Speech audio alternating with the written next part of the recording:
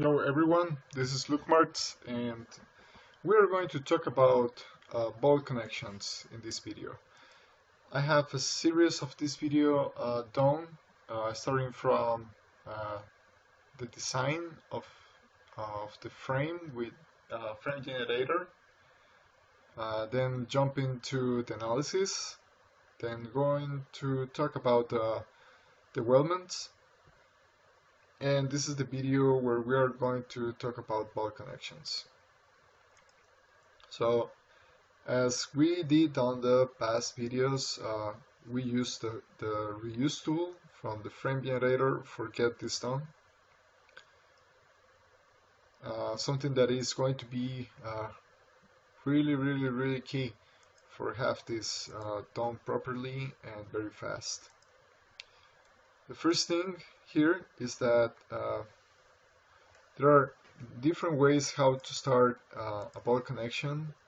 It can be a reference to just faces. For example, I pick this face and then I say, okay, let's pick this reference from here and this other one from here. This is going to be a single hole.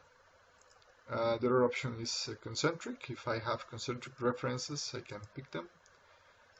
On point, if I have in the sketch, and by hole, if I have already holes on my model that I can refer to. Okay, so in this case I'm going to use the sketch technique. If we check the way how I did the skeleton,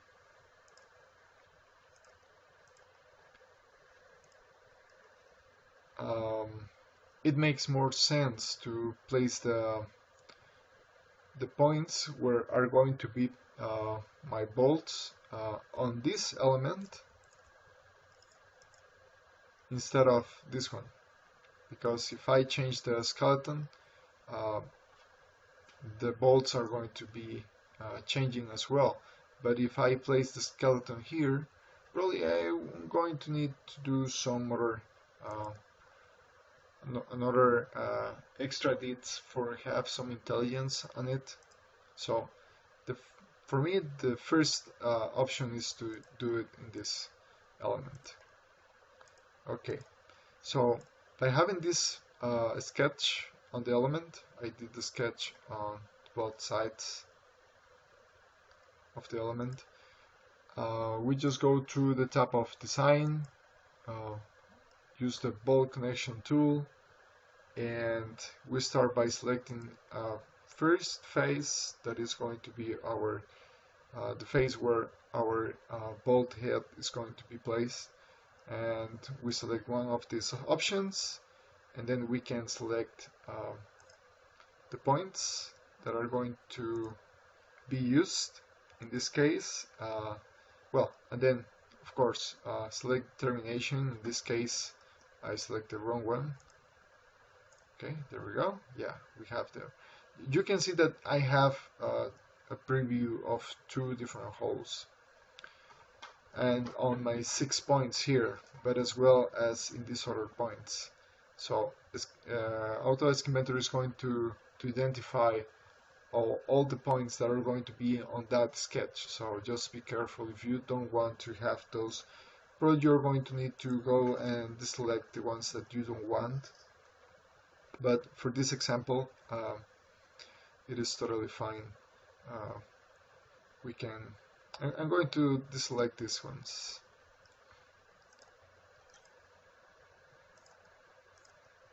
There are ways to just have a separate sketch for them, but for this tutorial is good. Okay, so then we select the diameter and we place components.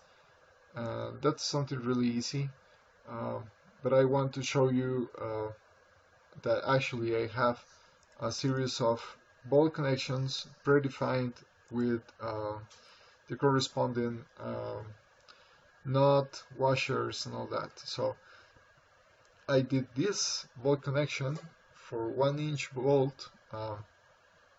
I'm going to select it and pick set, and they are going to be set automatically. I'm going to change a little bit the length to 3.5 inches. And well, for add components and all that is as simple as just here, click to add fastener. Check that it depends on the side where you select. I have the option also here, click to add a fastener. So it means that it is going to be on, for example, these first ones are going to be on the side of the first selection of the start plane, and the other ones are going to be on the side of the termination. So it is as simple as just pick here, and then you can select from the content center the components that you need. For example, I'm going to change this guy. I'm going to select here regular, for example. Okay, so we have a calculation tab here that is really helpful. If you go to the video where we did the frame analysis, you can extract from there the information that is going to be required for complete this all these forces, and well, you can select materials and all that, and click calculate, and then have a good to go or not good to go for the design that you are selecting. Okay, I'm going to hit OK.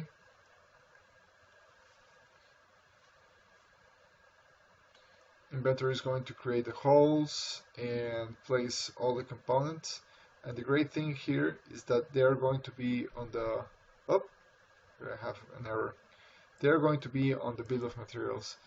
So a precise check that I can change the order of them just by selecting and drag them.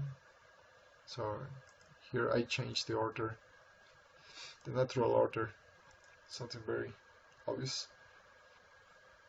And well, I'm going to place this other one here, but look that since we are using the reusing tool, I have this element right here. It's the same. So I'm going to place on this other side. Okay, so I'm going to use exactly the same setup. So I just need to select the planes, the points, termination. In this case, it's going to be this one. Hold on. I think termination is not good. Oh yeah, no, it is okay. Okay, look that this beam is the same as the other one, as this one. So it already has the holes, and it is not necessary to create a hole. So Inventor identifies that and says, okay, well, we're okay for this phase. We have the holes that we require. So just here to keep in mind that I don't want to place extra bolts that are going to give me a bad counting of bolts that are required on the bill of materials. So just deselect them, as we already talked, and then click set for have the correct bolt. The standard that I already saved. This is a very time saving, and there we go. Hit apply.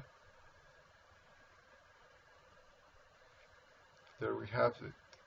Okay, so what happens with this other side is that it already needs the obviously the bolts, but some holes. So let's repeat again. But in this case, for example, I would like to select by hole. So I have the chance to click the follow pattern option. I need to select the termination. In this case, it's going to be here. It is important to check that we are not we're not going to have problems there.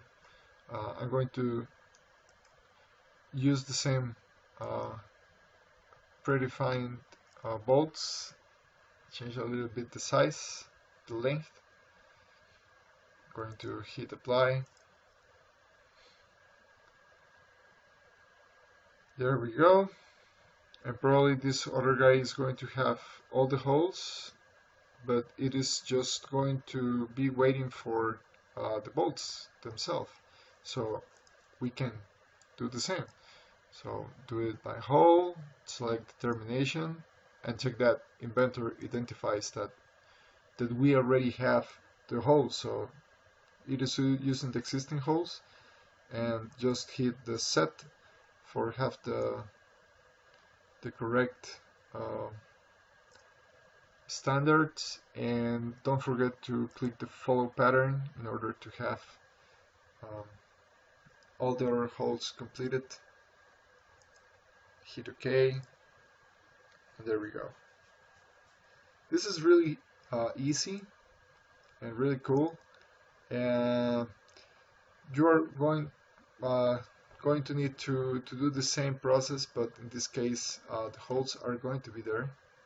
So you can place the bolt connections themselves by just using the bolt connection, or you can also, which is another option, but I don't really recommend it for different reasons, is that for Inventor these bolt connections are an assembly.